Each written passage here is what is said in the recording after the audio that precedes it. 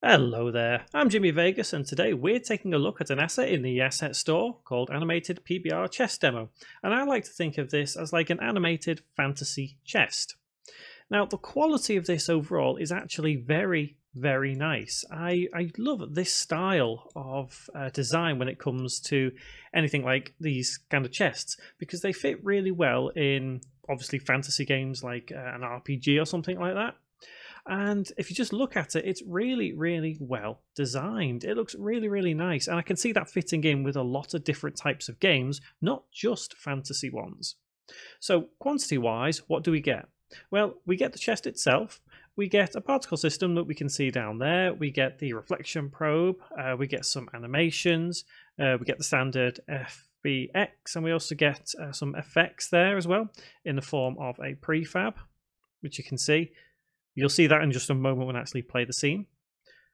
And obviously materials, prefabs, textures, and we also get the timeline as well if you want to play around with that.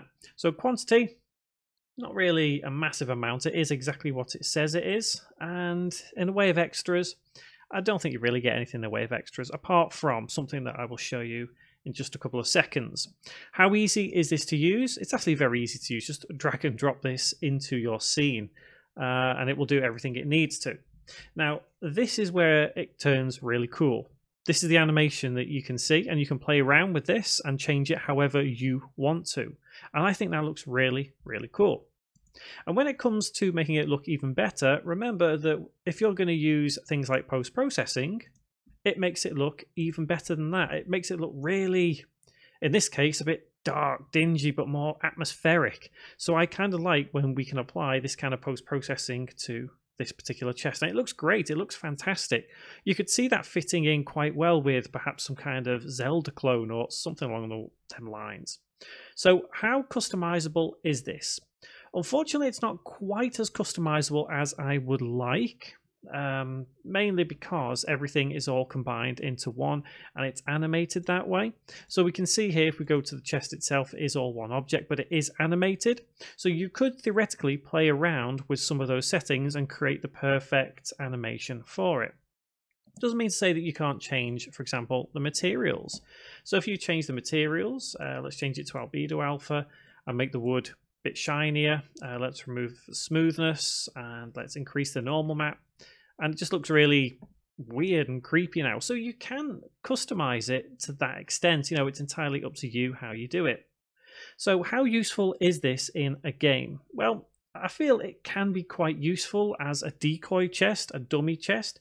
It may not be quite as useful as you would expect it to be. However, keep in mind that this is just a demo of the chest itself. So it may just serve enough purpose. So yeah, it could be fairly useful depending on the circumstance. If we look at the folders, they are all neatly laid out, and I absolutely love neat and tidy folders.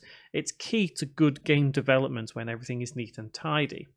So let's take a look at the size and the price of this, which you probably saw earlier.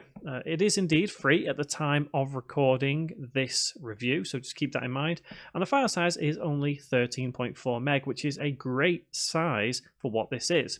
Keep in mind though, if you're designing for perhaps mobile devices, that may be a little bit much, but I wouldn't worry too much about it.